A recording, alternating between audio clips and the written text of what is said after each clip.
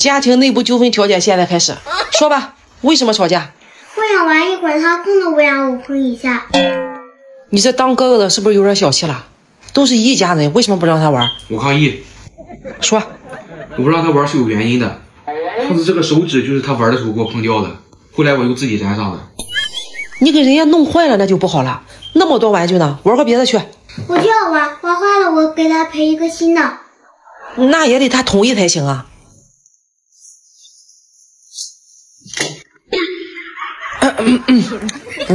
我觉得玩一会儿是可以的。那个你玩够了，赶紧还给哥哥啊！我抗议，抗议无效。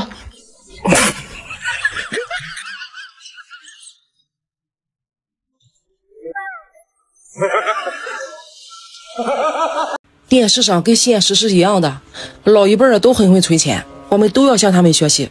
你以后不准给我乱要东西了啊！跟我有什么关系？又不看自己。他们一身衣服能穿好几年，你永远都觉得衣柜里的衣服不够穿。他们不想做饭了，一个馒头一碗汤就够了。你不想做饭了，拿起手机哐哐一顿点，想吃啥点啥。他们看到没榴莲的会说，那么贵，吃这玩意儿干啥？你贵什么贵？买个尝尝。他们存钱是为了哪一天能用到，你想的是挣钱的目的都是吃香的喝辣的，存钱干嘛？万一哪一天死了呢？哎呦我的妈！这是什么？一杯水。我用一块布把它盖住。如果你能做到在不碰这块布的情况下，把杯子里的水喝掉，我口袋里的这些钱都归你了。好呀，你看好了，麻利麻利后，好喝，喝完啦。蒙我呢你啊！不信你打开看看。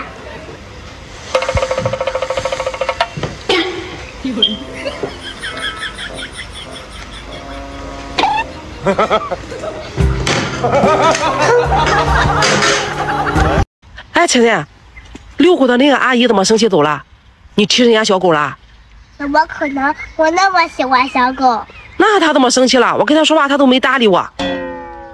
我对下来说：“阿姨，你家小狗好可爱呀。”阿姨对她家狗说：“儿子叫姐姐。”我好奇地问：“阿姨，这个小狗和你长得一点都不像，是你亲生的吗？”她就生气走了。儿子，长大后给妈妈买什么呀？房子、车子，你所有想要的东西。买不起咋整？那就加油努力，让我自己变得买得起这些东西。哇哦，不错。咱就说买不起怎么办吧？只有以后烧给你了，满意啦，不怕良好。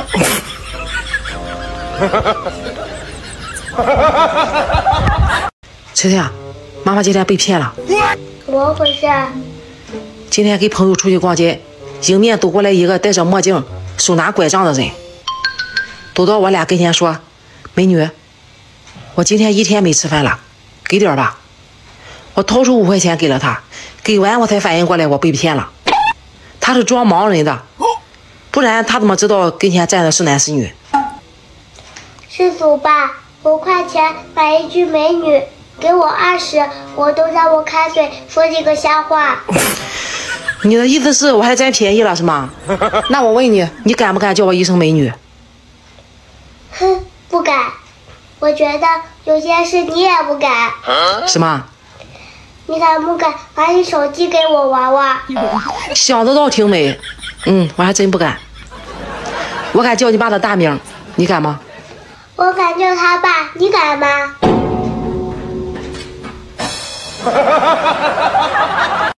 儿子，你觉得妈妈做的饭好吃吗？他们都说妈妈做的饭没食欲。还行，能吃。回答有点勉强了啊。妈妈兄妹5个，小时候能吃上一顿这样的排骨，就算是过年了。突然想起小时候，觉得还挺幸福的。那个时候穿着开裆裤，跟在你大姨二姨的身后，他们走到哪跟到哪，感觉特别的开心快乐。现在也不知道什么原因，总感觉不到小时候的那种快乐。是不是哭到床上的原因？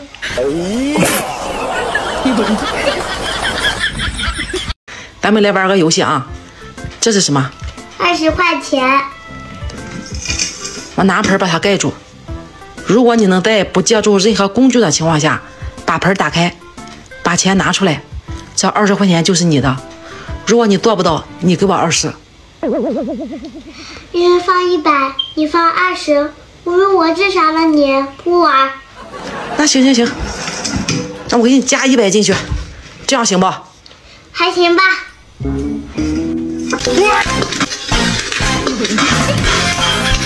谢谢老妈。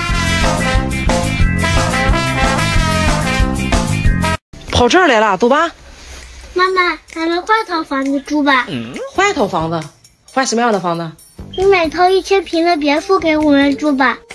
要不你换个妈吧，看谁能给你买得起，你就当谁的女儿去吧。别说1000平的了，就是100平的我也买不起啊。别墅买不起，那就换辆车吧。换什么车？劳斯莱斯。你就是把我全身的器官都卖了，也买不了一辆劳斯莱斯。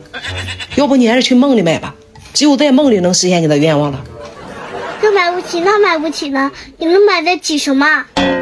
你现实一点行不行？说点靠谱的，我能买得起的。那这个玩具呢？这个玩具能买得起。那就买这个玩具吧，几十块钱。行，买。别这样去了。今天520，我生病了，恐怕你爸得给我买个包回来了。520是什么？520是一个浪漫的日子。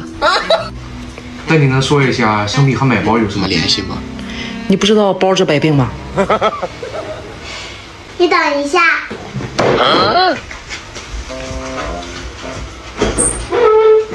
Later.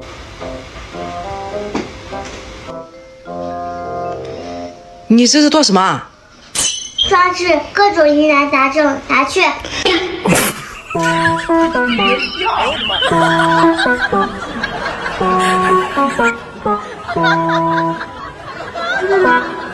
就吃这个，好歹放块肉进去啊。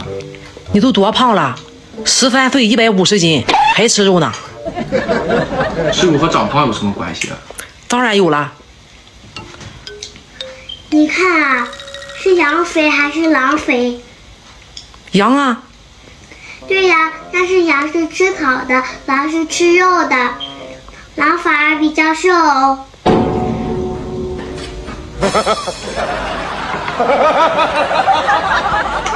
咋回事啊？上体育课怎么还被罚了呢？体育课上要做蛙跳动作，老师问我们谁以前受过伤，可以不用做。有的同学说他脚断过，有的同学说他手腕断过，还有同学说他腿摔过。我说，你说什么了？我膝盖断过，老师就罚我翘了1节课。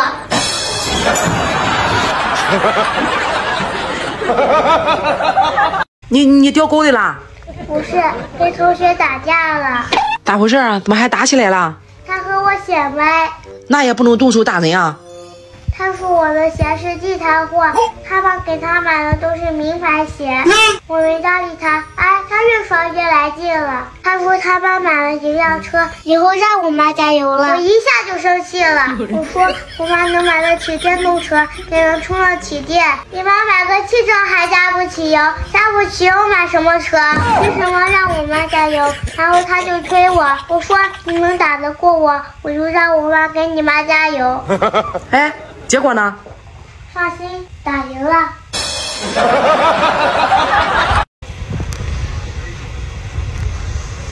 哎，晨晨，你这是看了第几集了呀？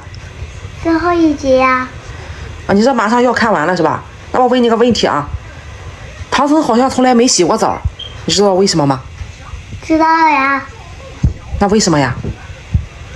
因为哪2集都有妖怪说，来，小的们把这和尚给我洗了。哎，今天老师为什么罚你啊？老师问我们长大以后要做什么职业，有的同学说他长大以后要做一名警察，为老百姓除暴安良；有的同学说他长大以后要做一名科学家，为老百姓做出贡献。还有的同学说，他长大以后要做一名医生，为老百姓医治疾病。老师又问我，啊，你怎么说的？我长大以后想做一名老百姓，让他们都为我服务。哎呦我的妈！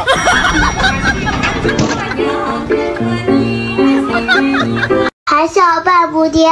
不对，是皮笑肉不笑。下一个一什么饭什么什么，一天3顿饭。就知道吃。不对，再想想。一蹦3尺高。谁会蹦得那么高啊？你呀，你和我爸吵架的时候就蹦得那么高。我又不是猴，猴才会蹦呢，我可没蹦啊。是一问3不知。继续，什么诗什么高什么。老师喝高了。你这都是学的什么呀？还老师喝高了？他不是喝高了，他是被你气的血压高了。唉，是名师出高徒。最后一个，想好了再说啊，好好想。什么下什么什么强。在下高启祥。哎呦我的妈！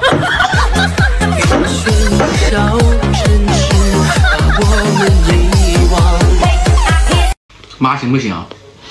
我跟你说了没有？你在这一直叨叨叨叨的，让人很烦。昨天给你2块，今天又要。人世间漂亮的美女千万种，我的妈妈最好看。40岁了还保持着少女般的玲珑身材，精致的五官，白皙的面孔。哼哼，你这夸人的技术挺高啊！拿去，给你。哥哥，花这骗来的钱，良心会感到不安的。那不要。拿来，还给我，还给我，还给我，拿回来。